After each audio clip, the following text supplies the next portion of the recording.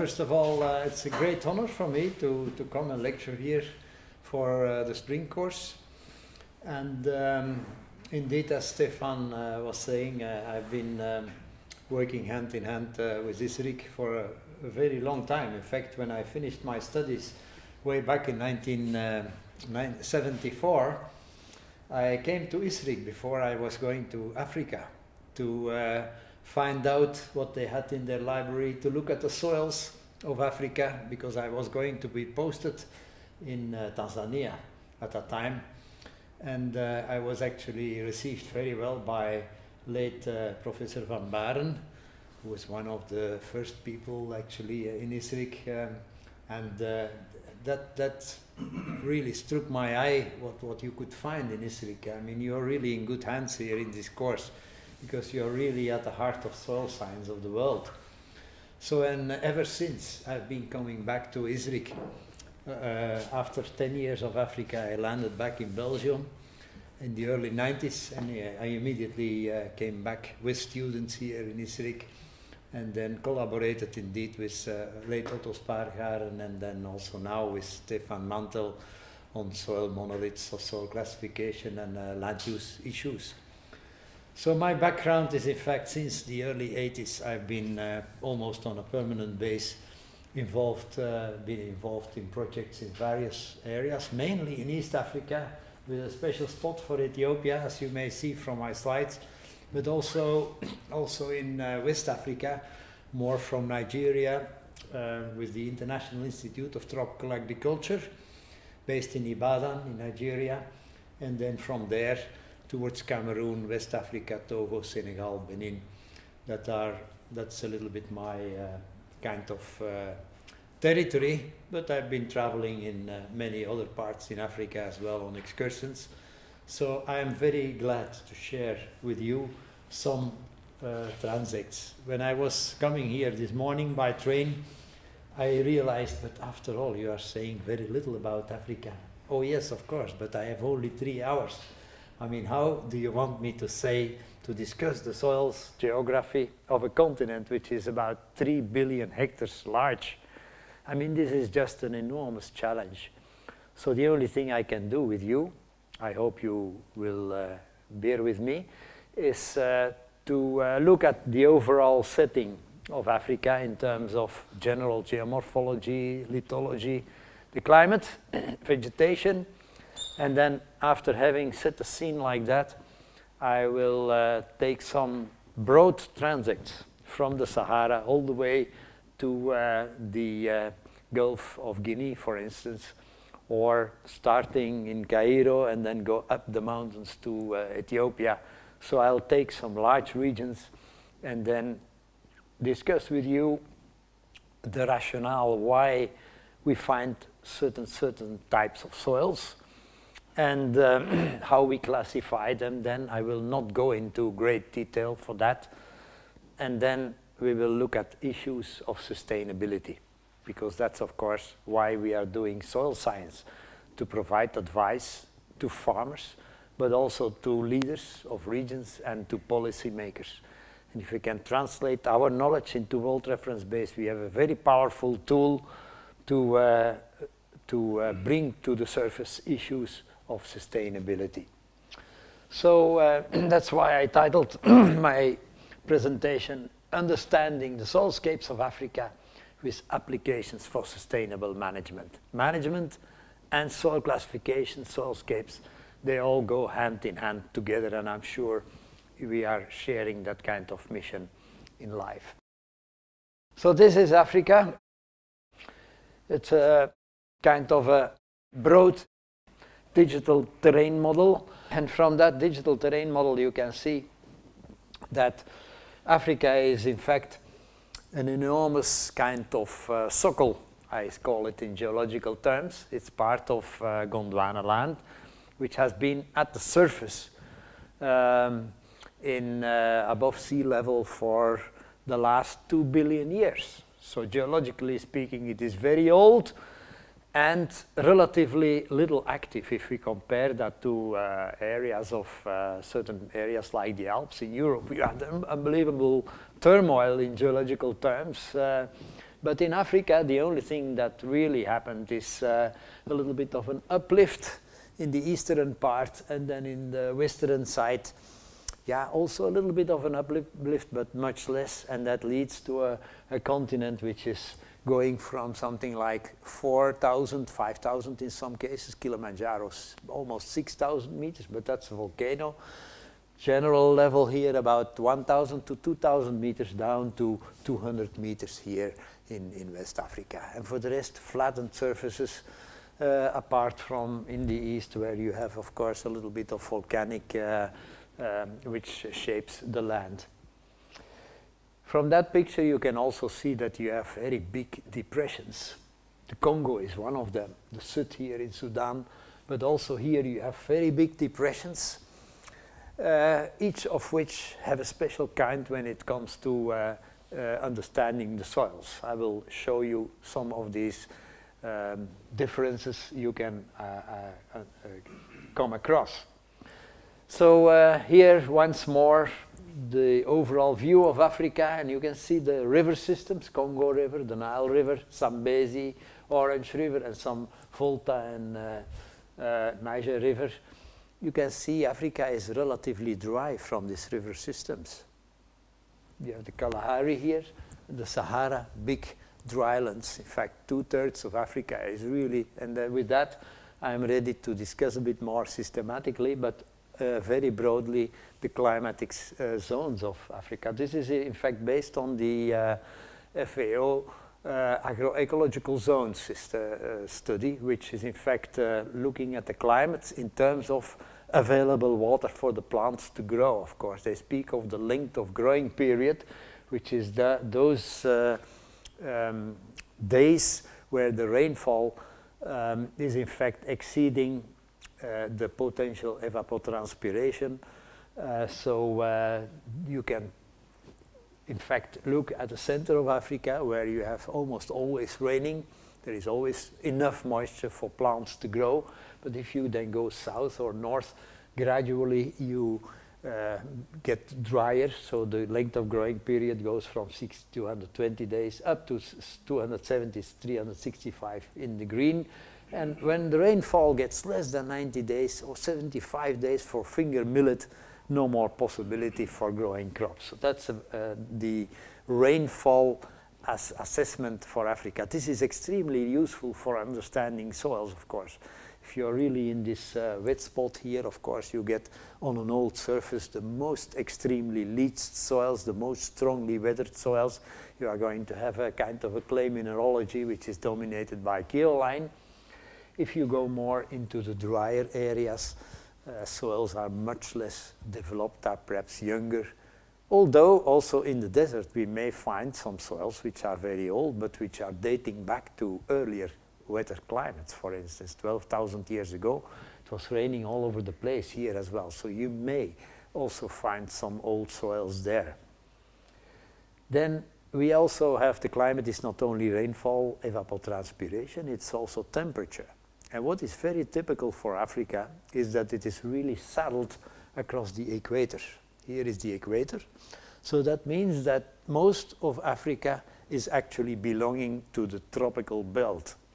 The tropics means all those areas with average temperatures of more than 18 degrees Celsius of all months per year. For the FAO definition, there are some different kinds of definitions. And look, this red line gives you the southern border of the tropics, and the red line here gives you the northern part of the tropics. So Africa, basically speaking, is a tropical, the most tropical continent of the world. And then you are, of course, having the subtropics and subtropics to the north as well.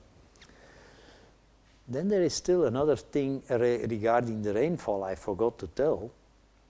Rainfall can either fall during the normal growing season, when it's warm enough for the plants to grow. In the tropics, that's always the case usually.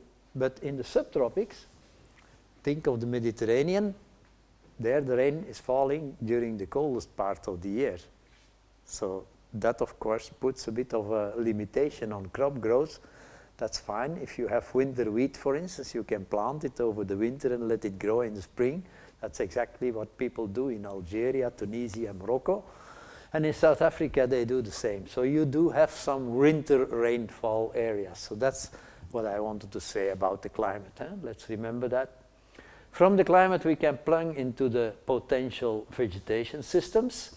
So here, of course, in the center, in the wet areas, you have the tropical evergreen forest. Then around that, you have a big belt of the savannas. Closer to the center, you have the tree savannas. If you go further away, in the drier areas, you have the kind of more grass savannas with the occasional tree somewhere in the valleys. And if you go further to the deserts, you will have the steppe kind of vegetation, and then you have really the deserts. And then, of course, you have also in the north and in the southern part here, the Mediterranean climates, which are related to the winter rainfall and the summer drought, of course, and the heatness, the hot during the unbelievable heat during the summer. So now we have laid the foundation for understanding the soilscapes based on the climate, but of course lithology. What is the type of stones, rocks, weathering products, that's very important as well. So that's why I want to discuss a bit the structural regions with only two kind of slides. This is the general geology. Whatever is blue in this map is part and parcel of that old Gondwana surface with very old rocks. Most of it, they call that basement complex. And in Africa, you're on the right side if you say granites or gneiss. Gneiss is kind of a metamorph form of granite, which is a little bit folded, yeah? And it's mainly quartz-rich material, leading to relatively poor soils, I can say. You have already learned this morning about acrisols. Acrisols typically develop from where granite is at the surface, either in a moist, very moist, or in a subhumid kind of climate. Whatever is in the brown colors or yellowish colors, that's transported material. That is material which has been blown from somewhere else or by rivers or wherever and then put down. For instance, in the desert, you have a lot of wind-blown sands. You have old colluvial areas. Here, this is all wind-blown Kalahari sands, for instance, which start from Kalahari and go all the way back here, down here into the basin of Congo. So depending then on the climate in these sands, you will see that you will have, of course, entirely different soils here compared to there, but we'll discuss that later. Then a very important thing for mankind, I would say, is the presence of volcanics in Africa. And that, of course, relates to the East African Rift Valley. I'll show you in the next slide. But all the red parts here are what we call igneous. That is kind of materials which have been caused by volcanoes. And that's, of course, literally an enrichment, islands of fertility in a very old continent. So in terms of chemistry, you have that mostly in the East African system, but you also have here in West Africa a little bit of a rift system, and even in the far West Africa, in Dakar, Senegal, you have some volcanics. So wherever you have these volcanics, that's for soils and for plants and for whatever is living on it is always a good token, I would say, a promising sign. So this is more systematically, all these igneous areas are linked to Rift Valley systems. So here you have the Great African Rift Valley, yeah, you know that. You have the West African counterpart of that, which goes from Mount Cameroon to the Tibesti Mountains in Chad, for instance, and in southern Algeria, the Hogar kind of mountains. And then in here you have also a small little belt here on the coast of Senegal, a very small one, a little rift valley in Thiès, for instance, in central Senegal. So now we are ready for the soilscapes. We have discussed the climate, we have discussed the overall geomorphology, we have discussed very briefly the lithology. I'll come back to certain concepts later on, but that's enough for us now to start exploring a little bit and applying world reference base on the in African context. And I'm starting with the soilscapes of the Congo Basin. Congo Basin, permanently humid climate. What are you going expect to be to expect for the natural vegetation? Of course, it is the tropical rainforest. We are in this part of the world. You see a very big red patch, feral soils, arenosols, nitisols here. What is the vegetation? The tropical rainforest, of course, in its natural condition.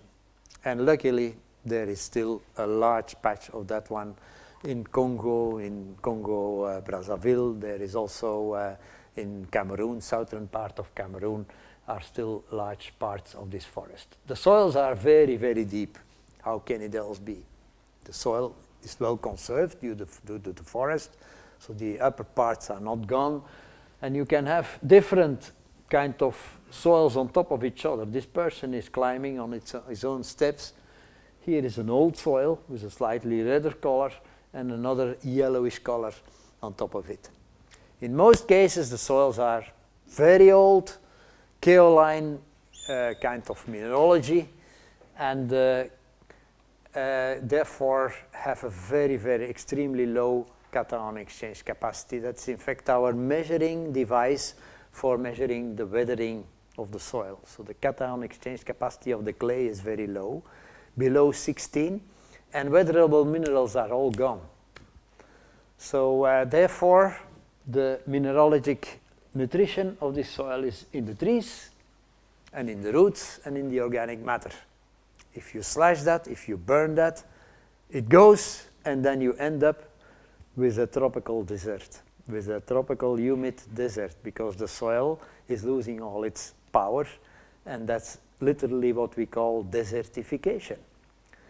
So we have to be very careful for that. If we cut those trees, that we plant it with a crop which is kind of simulating what a forest does. And one of the solutions could be, for instance, to have oil palm. This is an oil palm, this is also a tree, and grass or a legume underneath, and then please don't cut all the forests. Don't cut all the forests. Have bands of forests, galleries which are preserving biodiversity, which are kind of buffering the landscape, and then in that way perhaps you can do also some strips with agricultural land next to then the cash crop. What could that be? It could be maize, cassava of course, and soya beans for instance, and rotate them. Always keep the soil as much covered as possible, and be very careful with mineral fertilizer, because mineral fertilizer is going through the soil like a sieve. It will not be maintained. So therefore, organic matter is the buzzword. How can you maintain the organic matter in a soil which has permanent temperature of more than 30 degrees, and always humid? Biological degradation or biological transformation of the organic matter is hyper fast. So therefore, continuous supply, keep the soil covered with organics and organic cover, plant cover, mulch, will certainly make sure you can have these soils managed for a long time. Alley cropping is another thing you could do in these soils, although it is a lot of work. We did some experiments on these soils with under IITA, International Institute of Tropical Agriculture.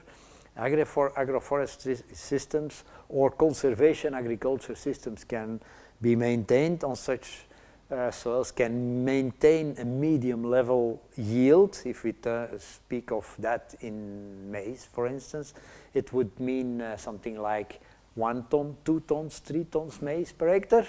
That's a lot for these soils, but they do have a basic limitation of being a strongly weathered soil. So in that way, it's very difficult to really go for much higher yields as what we are used in Europe, 8 tons, 10 tons.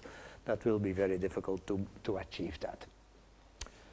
Let's now look at the West African basement complex.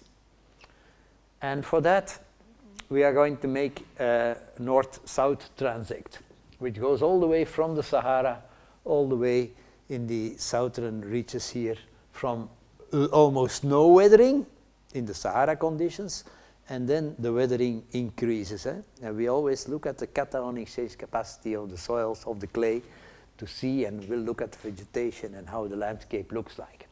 So we start in the north.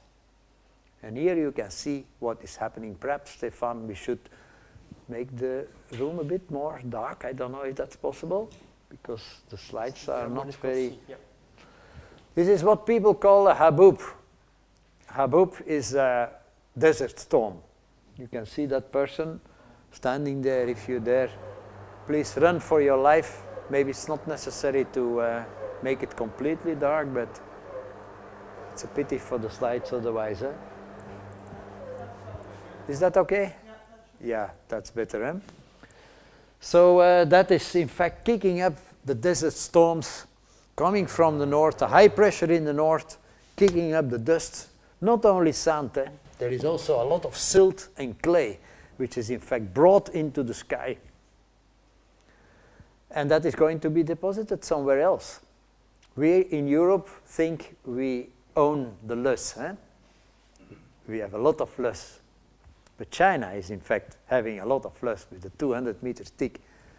But I, as a student, was learning that in Africa there is no loess. Excuse me, there is plenty of loess. If you see these things, that means that Africa, the northern part of West Africa, is fertilized by this. This is free of charge fertilizer for a huge area of the Sahel.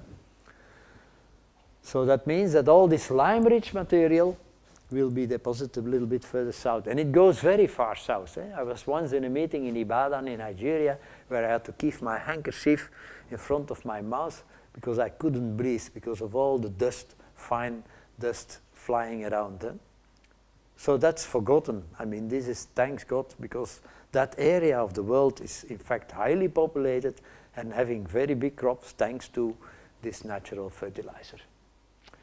This is in fact a picture of what is being transported. So you can see here, in terms of sands, whatever sands is flying is given by the stripes here or by the little dots here. This is in fact the sands of the north related to the Sahara. The red are the sands which are not fixed, which can start moving every day again. And these ones, they are fixed in very old dunes, maybe already stabilized by vegetation. And here you have the Kalahari sands, which, as I said, start here in the Kalahari Desert and which have been going all the way to the northern part of Congo. Can you imagine? So if you want to map the soil of Congo, you better know this, because you are going to find these sands on the terraces of the Congo River and wherever you find it. And please do realize that you may find potholes there, because that's things which can develop in a moist climate. Okay?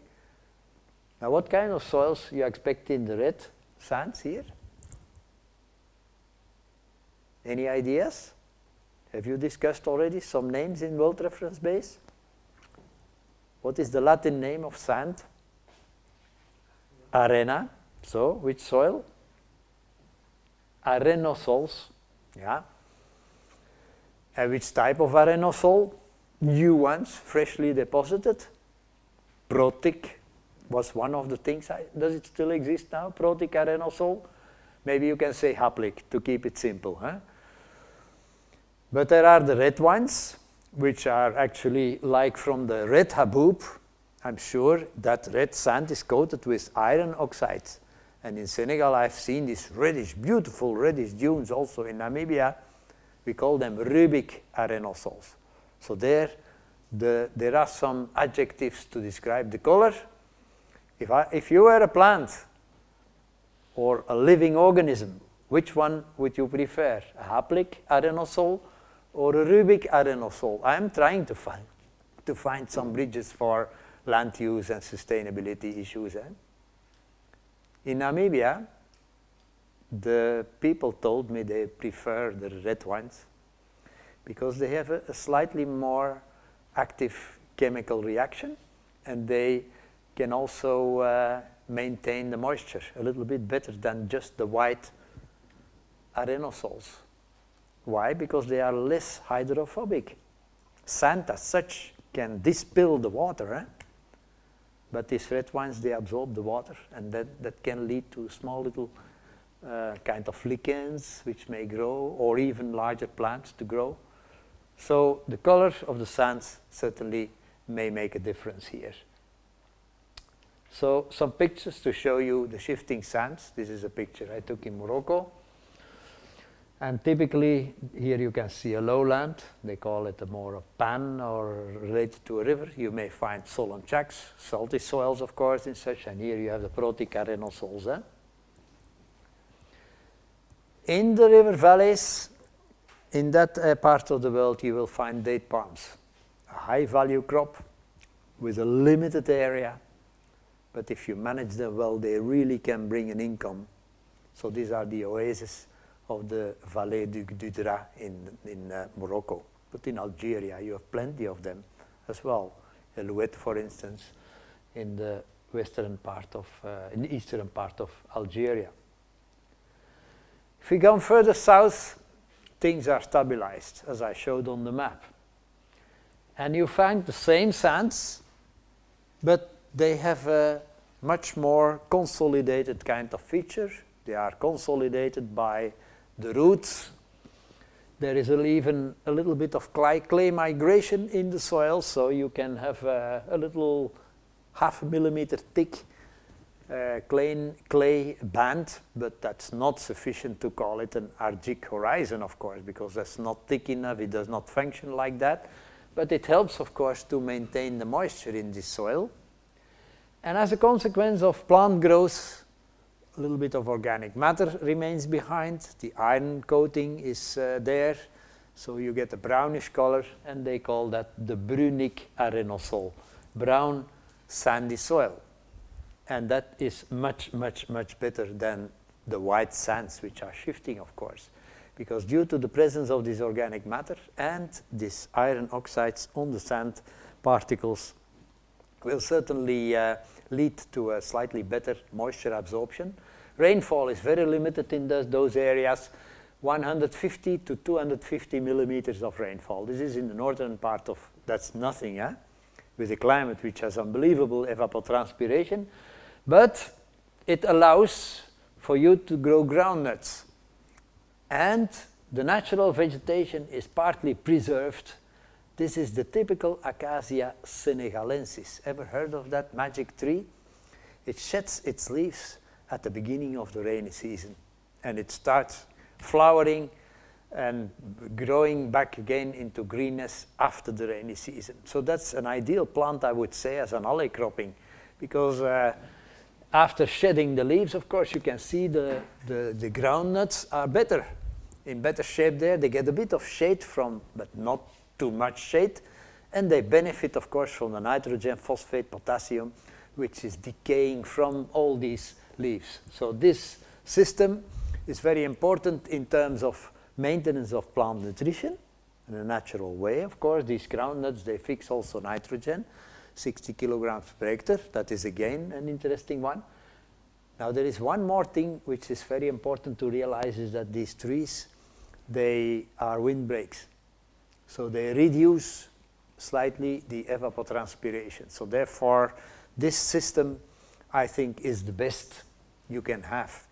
The worst thing you can do actually is to cut those trees, because then the wind will be higher, and you are at the margin of what is possible. 200 millimeters of rainfall per year. If you then increase your evapotranspiration, that's the end of it. So these trees are very important for maintaining, in fact, a precarious system of the West African Sahel. Now I'm going a little bit further south. I'm already in Nigeria here, the Benue area, the northern part, no, the middle part of Nigeria. You can already see the palm trees. It's getting much more moist. We are actually in old deposits of the kind of a transgression of the Gulf of Guinea. That is also in Africa. We had regressions and transgressions of seas in various parts. And here in this part of the world, they speak of the Terre de Bar, which is an old, not so old. I mean, we are not really in the Craton area. It's a rejuvenated area by transgression of the Gulf of Guinea. Soils we find here are soils with a clay jump in the subsoil. That means an argic horizon. 40% increase in clay if you compare the topsoil to the subsoil. Now we are in a tropical area. Although the soil is maybe less old than 2 billion years, this one is only 1 million, 2 million years old, but still the clay under the beat of a tropical climatic system with sufficient moisture, the clay exchange rate, the cation exchange capacity is very low in this case. It's still low. It is less than 24 centimoles per kilogram of soil. So therefore, this soil, they will come into lixisols. The base saturation is high. Why is it high? Because these soils have benefited from all this dust, calcareous dust, which has come from the desert over the thousands of years. So that's why, agriculturally speaking, this soil is reasonably fertile. So this part of the soil, the first 80 centimeters, in fact, excellent, but there is a layer below there, a horizon, which we call the ferric horizon. It's looking like this. It's slightly compact, manganese, iron concretions, and very difficult for the roots to go through. It's a very typical horizon in that part of the world, and it's in fact a growth limiting kind of horizon. If that occurs, certainly make sure that this soil is not eroding. A lixisol, if you read the books, is highly vulnerable to soil erosion. It will immediately slake. It has very little kind of coagulation. As soon as rain falls, it can just go like that. So again, here, soil cover with mulch or with vegetation is an absolute must in this environment.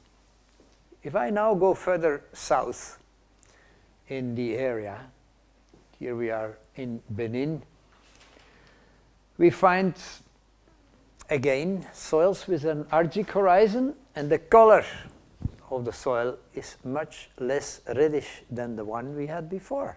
Did you note that? I'm going to take the picture before. Look at the reddish colors. Why this difference in color? That is very, very typical when you go more moist in a tropical environment. Here we are already with a length of growing period of something like 9 months per year. So the iron form will change. So you go from a hematite in the north, in the drier parts, more crystalline iron, to goethite. Goethite is a hydrated form of iron. So the color of the soil tells you a little bit about the overall climatic system in which you are, and also, again, in the possibilities. There are more trees in the environment here. There are cashew nuts there. You can easily grow rice in the valley bottom. So you really come into a different ball game from agricultural point of view.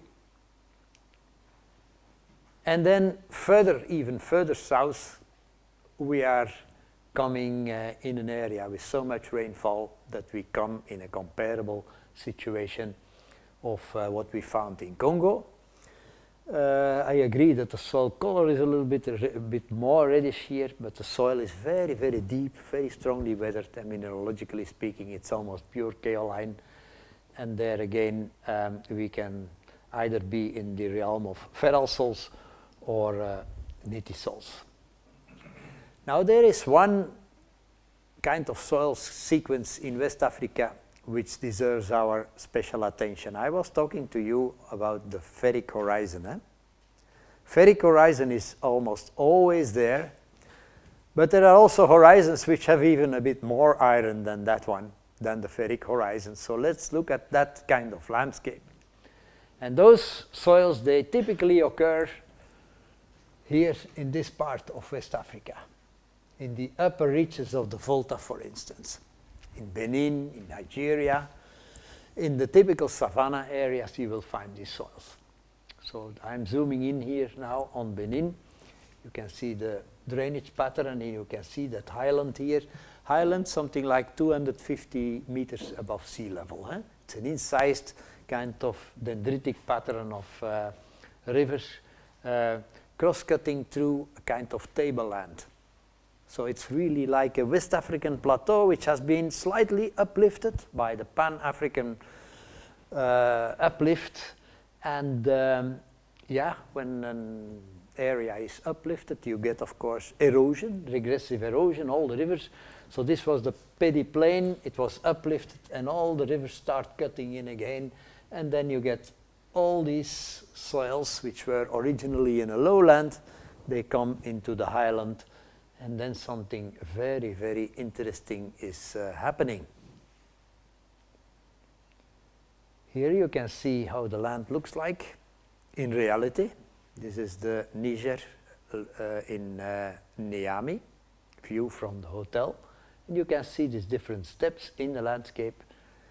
If you go and investigate these steps, you will discover iron ore. Iron ore, or the soil name for that, plintite. Ever heard of plintite? It's a mixture of clay, high concentrations of iron and quartz, and that's all. For the rest, no organic matter or nothing. So it's a kind of a soil which is enriched in iron and which in this case has crystallized and forms kind of a stabilized situation. But of course, that's a little bit of a soil which looks like concrete, and that's not so useful for plant growth. So this is how the plintite develops.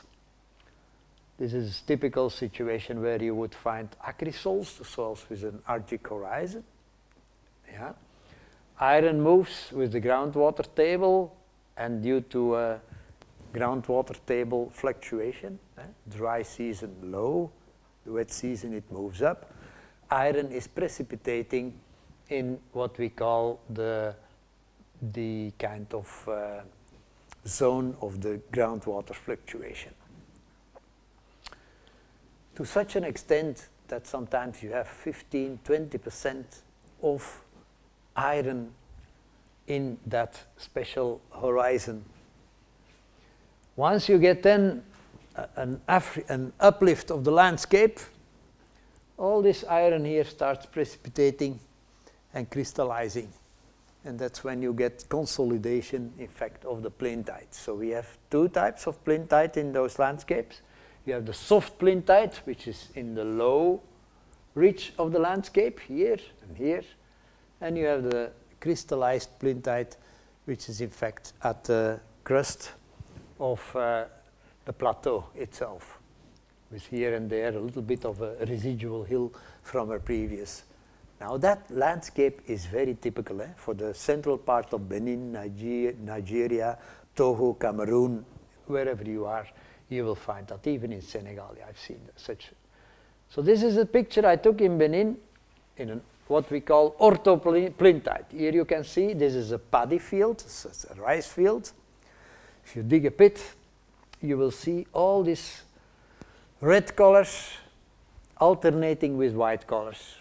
Wherever the soil is white, iron has moved away, and it concentrates into those slightly more aerated pores of the soil, and the plintite is actually formed and accumulating to large percentages.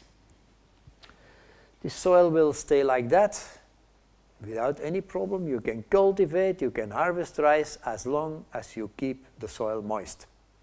But if you would come into that area, that field, and say, look, I'm going to improve the drainage of the soil so that my rice may have a higher yield, well, that's not going to work. Or you may wish to plant maize or something. You are going to drain this plintite, then this soil will become completely hard, and after 5–6 years, this soil will be worse than useless. So this is a very important mistake you should not make with these soils. In Africa, you have forgiving soils. That's our soils. If you do a mistake, you can always return back to the previous. Now, this is one of the soils which is an unforgiving one. It will not forgive you to make a mistake. If you make a mistake here, you will end up with a slab of concrete. a little bit like concrete. Let me specify it that way, okay?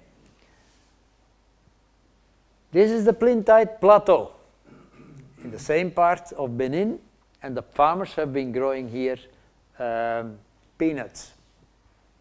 You can see here is the peanuts on beds and furrows to harvest the water. Here is peanuts on the flat. So this is a management system which certainly is important. I have now introduced rhizobium to these farmers to coat the seeds with a little bit of rhizobium, and all of a sudden they get 300% yield increase due to nitrogen fixation by the roots. Once the rhizobium is in this field, they really make money. So this brings them out of poverty. So a small little action and you can advise and you can improve livelihood of a lot of people. Now this is my auger on the same. You see all these little iron bullets here? So here the plintite is crystallized. And the roots can go in between those bullets in the soil, luckily. Because in this soil you have this one. This is the plintite of what I was showing to you. It's kind of fractured and the roots can still go in between. The soil is harvesting the water. The worst case scenario of plintite is this here, where you have kind of like a concrete slab that is impervious. It's nice to make a road, of course, but for the plants this is absolutely very bad indeed. How would you manage a landscape like that with this here? It's very, very difficult. Is it irreversible? What do you think? Well, some farmers, they say we will scratch all the fine soil together into a heap, and then we can plant our yams, the root crops, on top of that, and the roots will then grow in there. Yes, that is possible. If there is still a little bit of fine materials, you can do that. But again, this is an unbelievable job to do, but that's what a lot of farmers do. And then at least try to make sure no more soil erosion is taking place. So these are the few roots you can then harvest, the yams. They eat it like potatoes. What you also have to know for these soils is that the chemistry is unbelievably poor, and especially phosphate. And to make my point, I'm comparing here, that is a data matrix from an official laboratory in Belgium where I sent some data, some samples from Benin. This is a sample from the farmer Raliat and Din of his plintite soil, and this is a farmer of a biological farmer in Belgium in the Leusbelt, just to give you the comparison. If you look at the phosphate, for instance, here we have 16 milligrams of phosphate per milligrams per 100 gram, and here you have only 1, so that's only a trace. So that's really very bad. Organic matter is in percent is very, organic carbon is very low indeed, and then here sodium, potassium is all on the low side. It's only the magnesium which is a little bit here, which is more or less okay. So that's a thing. Phosphate is very low in actual amount, but also it is very low because there is a lot of phosphate fixation on the whatever clay is in these soils. The phosphate is actually also on this plintite. It's typically fixing the phosphate so that it becomes almost not available for the plants. So these soils are really suffering from water problems, water availability, and from the chemistry. So here you can see Mr. Din showing us his compost heap. He has a kind of a goat farm for milking goats, and whatever compost he can harvest from that, he carefully, judiciously applies this to the field, and in that way he can maintain his field crops. So the kind of livestock farming systems, zero grazing livestock, where you can harvest the fishes, the leftovers from the livestock, and then bring them back, compost them properly, bring them back into the farmer's field. That is in fact a very important aspect, I would say, of integrated management of plinto soils. And there's another thing. If your soil is like this here, the iron slab, this is a profile. Here it is kind of little pisolithic plintite. That means it are the little iron kind of stones which can be rooted. But here you can see you really have an iron slab. So the result is that almost no more vegetation here, and whatever vegetation comes is being eaten by the goats, because livestock, extensive livestock systems are the keyword there of the pearl, which are crossing the countryside there from the north to the south, eating whatever they can get. And actually the livestock is the bank account of the owner. So the more the merrier, but the more the merrier is not the good solution for this kind of landscapes. To have so how would you manage this? Well, I would say keep the livestock off the land.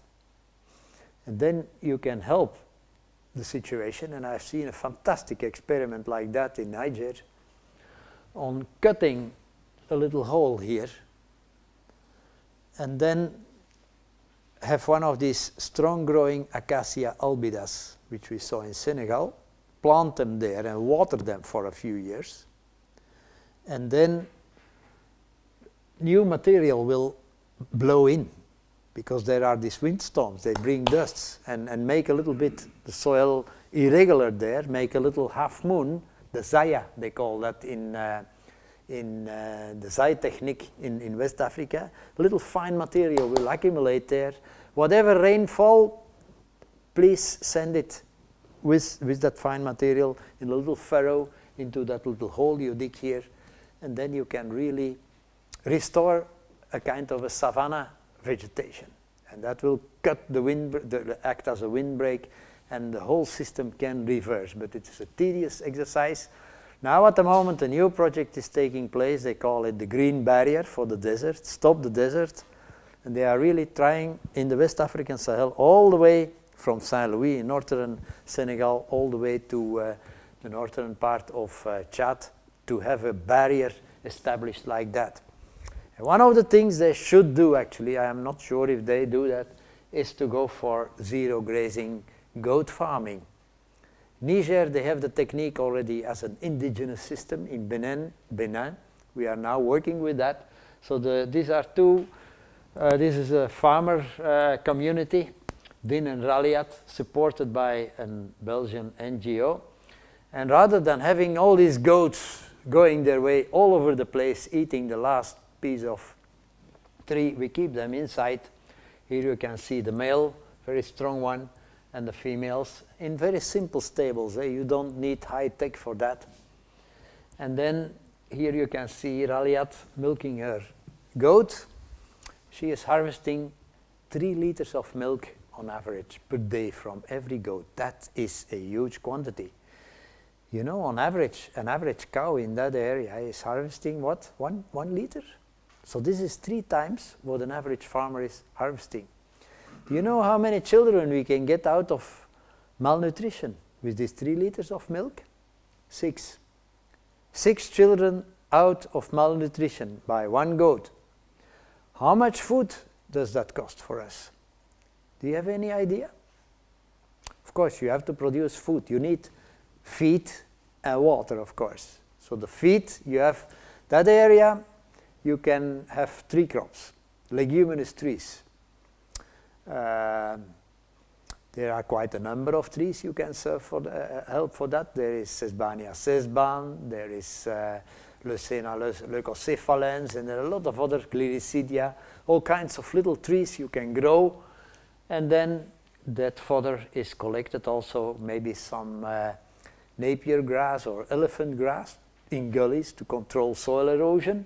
All that bring together in simple stables. Here you can see an experiment, one of our experiments in IITA, where we grow together cowpeas together here with Gliricidia trees. So every year, 2 times per year, you can cut all these branches and feed it, or have taller trees and cut the branches. For 12 kilograms of this feed, 12 kilograms of this feed, you can feed those goats and they will produce 6 liters of milk. That is fantastic.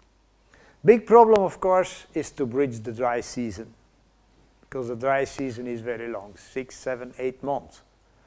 But we have now the technique to do like what we do in Belgium as well, and I'm sure in many of your countries as well. Silage, you know silage? You just make a pit, make it anaerobic with a piece of plastic, have the fresh material in there, seal it off, and you can have that food well preserved for a long dry season. So then the other thing you need is, of course, water. Water in this area. I've done a lot of water exploration there myself, and the subsoil there is granitic. So you have plintite on top of granite. In the granites, it's full of cavities, that's something people didn't know actually. And once you understand where to have your wells, you can easily make sure that you can have water for even serving your fodder plantations and for watering your animals, of course. So change is possible, even in those marginal areas. That's my experience. The only thing you have to make sure is harvest water. Don't allow the water to run down, just like that, the landscape, because of soil erosion. That's one thing. The soils are very vulnerable, we know that. So therefore, beds and furrows, conservation agriculture, organic matter management, water harvesting, and then you can have your cycle running like this. We have now demo farms like that all over the place in the central part of Benin, in Nigeria, and so far so good. We are working, and I'm very optimistic that things may change for the better there. So this, ladies and gentlemen, are solutions which are better than allowing people to drown in the Mediterranean. Eh? I mean, these are the type of people who run away because of their home is no more sustaining their families. We have to provide a future for these people there with smart solutions. And the smart solutions are not necessarily expensive solutions. We just learn technologies from somewhere in the world, apply it, test it out with the farmers, and then come to solutions like here. So I strongly believe in that. West Africa has other important peculiarities. You thought that West Africa was all the same. We have already seen that north-south transect, but there is, and then we had already the side tracking of the plintosols, and now I am coming with a third big factor of variation.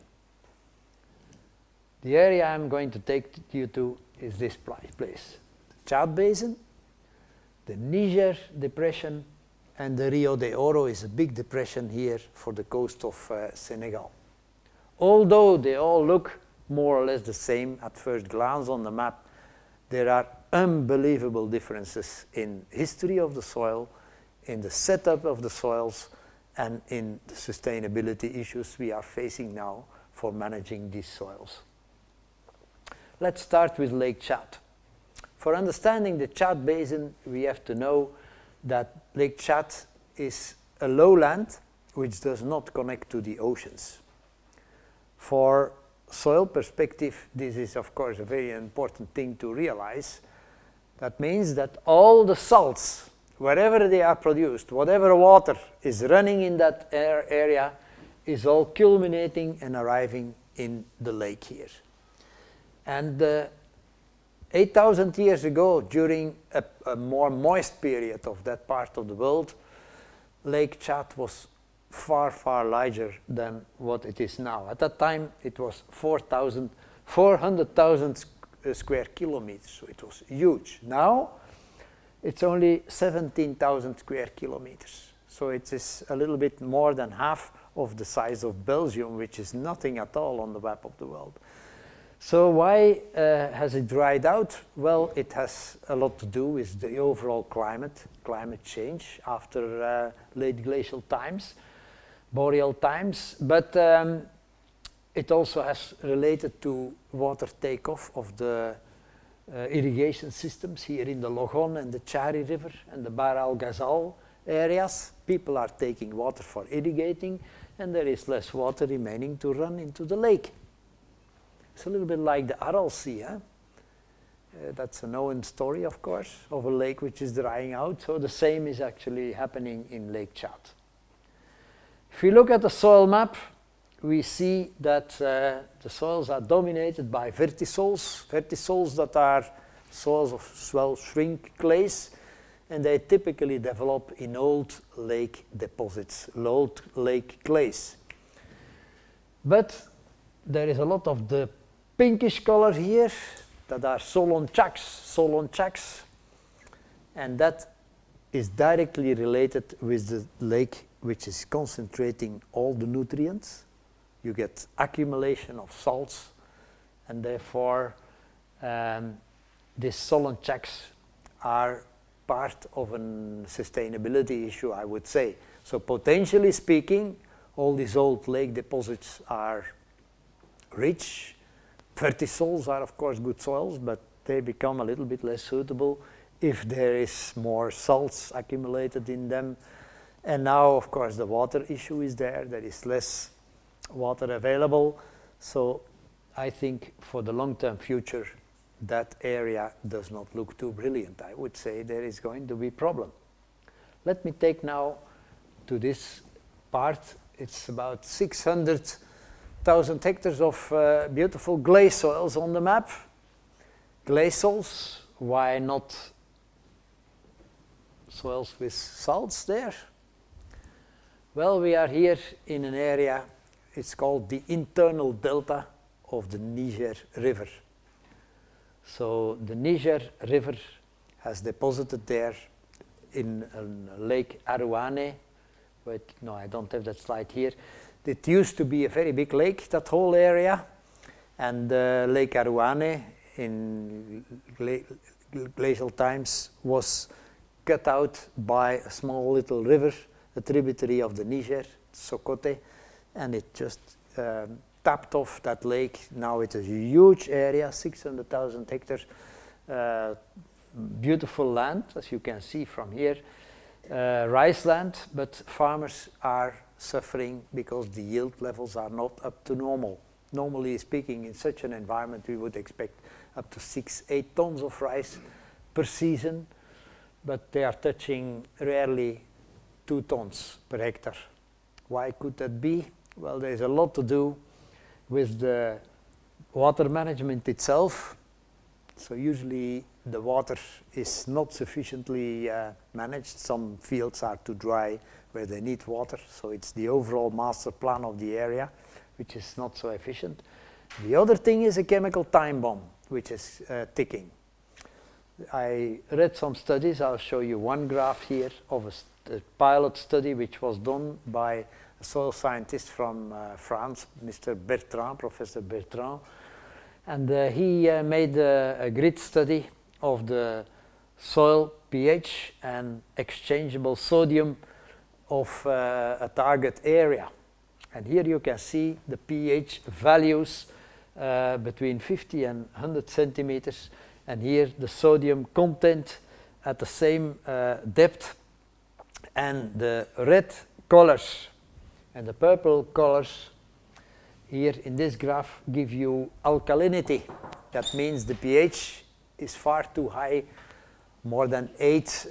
Okay, rice can still stand a little bit of that, but it really has too much exchangeable sodium here. And then there is a lot of other troubles, structure decay, which is starting to show in the soil, less rootability of the soils.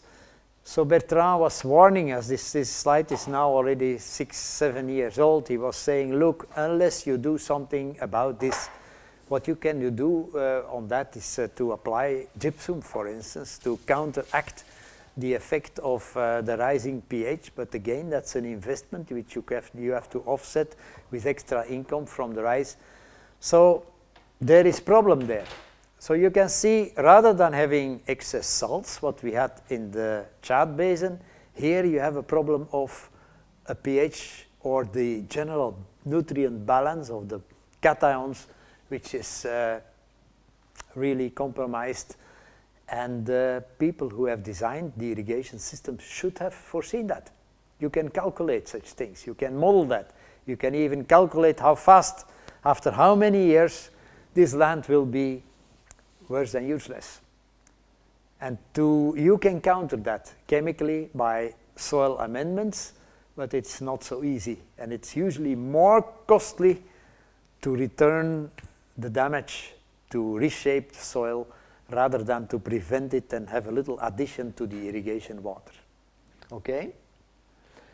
The last depression I'm going to show here is the Rio de Oro. That is the whole part of the Western African soilscape here, from Guinea-Bissau to the northern part of Senegal, and I'll take as a case study here Saint Louis, Senegal, where you have a huge old delta of the Senegal River, which due to the Pan-African uplift has just gotten a little bit above sea level, some meters, 10, 15 meters above sea level. As a result, of course, a huge swamp has drained, but that swamp was originally salty, of course, due to the sea which was there. And secondly, the whole area used to be full of mangroves. And you know what is associated with mangroves? Does anybody of you know any kind of soil issue which relates to a mangrove history? You don't know? Let me discuss that with you then very briefly. Here you can see some of the remaining mangrove. And on the roots of this mangrove there are bacteria which are in fact harvesting the sulfur from the water which comes in with the side of the sea. Every 2 times per day the water comes and goes back, and every time a little bit of sulfur is accumulated and exudated as pyrite, polypyrite, iron sulfide, which is a neutral salt. There's nothing wrong with that as long as it remains underwater. Once this whole area comes above the water, all of a sudden all these sulfides get oxidized in presence of water. What is going to happen? Do you know that? Formation of which? Yes, of course. And the soil becomes so acidic, if you dare to touch with your finger will burn. And the roots, everything will die. So that's the story of the acid sulfate soils, together with the salts there. So that's 2 times a problem. So here you can see the soil in its original condition, with large quantities of these sulfides. The soil is smelly as well. As soon as you start draining this, you get the kind of yellowish colors, which they call jarosite. And once that starts, the Dutch had this problem as well, in the IJsselmeer polders here. And they call that cat clay, because it looks a little bit like the fishes of the cats. And it has a worse taste, and it has a terrible soil reaction. It has a terrible kind of pH dropping consequence. And of course, all the vegetation is irreversibly dead. I would say this soil is unforgiving as well, almost as much as the plintosols, which turn into a stone. Here the soil is still soft. And can you just say, I did a mistake, I'm going to put the water back on. Is that going to help you? Well, it will not help very much, because then you will form H2S, which is a poisonous gas in anaerobic condition, and then everything will die again. So the only thing you can do is to lime, huge quantities of lime. Lime, of course, can redress the pH of the soil.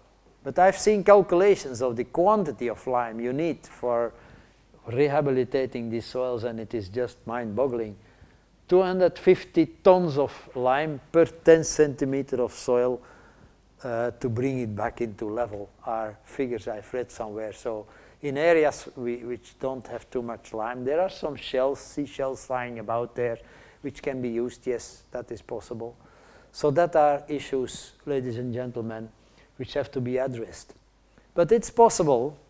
In certain parts of the Senegal Delta, I have seen areas which, due to huge quantities of lime-rich water, have been rehabilitated. And some of the shells which were in the environment have contributed also to the rehabilitation. So not everything is lost. And at the moment, there is something like 30,000 hectares of good land now, after the soil is restored, which is producing 2 times 8 tons of rice per hectare, but with huge quantities of water to be irrigated. They apply huge quantities. I mean, it is about 2,000 millimeters of water. Can you imagine? 2 meters of water they irrigate. Why so much water? Because there is a huge salinity here in these soils. I have measured electrical conductivity in the drainage ditches. This is an irrigation ditch. This is the drainage ditch. I measured in the drainage ditch electrical conductivities of 28 decisiemens per meter, which is almost like the seawater. So it is fossil water which is sitting in the subsoil there, which is climbing every time into the, sorry for that. No, let me do that away. Yeah, it's all there. So it is a very difficult thing altogether. So here you can see experiments under the West African Rice Development Institute for finding rice varieties which may be more resistant against the salinity, and that seems to work reasonably fine. So let's break now. This is a logical place for breaking.